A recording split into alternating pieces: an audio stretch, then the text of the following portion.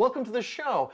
I'm Keith Wallace. And I'm Maria Valletta, and today we're talking about Italian wines, but more specifically, a wine that everyone's familiar with and absolutely loves, Chianti. But the thing to remember about Chianti is that it's a region and not a grape. It isn't, in fact. It's actually, well, let's draw a map of Italy here, or as they say in my neighborhood, Italy. Here we go, Italy. Now here, everyone knows Rome. That's right about here. Now about an hour north is the area, the classic area of Chianti, Chianti Classico. Now the Italians are smart, really, really smart. They expanded the boundaries of Chianti to be a much larger place. Now this original area, Chianti Classico, are wonderful wines, but the surrounding area of Chianti can be not so good. They can in fact be craptacular. So I strongly recommend buying your wines from Chianti Classico.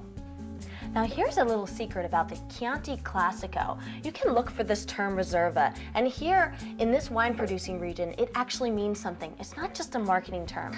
In fact, it's often the producer's best made wine. From the highest quality grapes, it's often aged longer, and you're going to get a layer of complexity in these wines. Oh, these wines are lovely, aren't they? Now the main grape in Chianti is Sangiovese, and let's give this a sniff here. Oh God, that's beautiful. The smell of just raw leather, and then with this, fresh cherries, and then roasted espresso. I get a little bit of oregano in there. There's kitchen herbs. Oh, absolutely, absolutely. What would you pair with this? You know what I like to pair with this, Keith? Is a thick veal chop with a porcini mushroom sauce, truffle, veal jus. That is beautiful. That is really beautiful. Now here's Keith with 3 great Chiantis that you should know about. I have 3 Chianti Classicos for you today.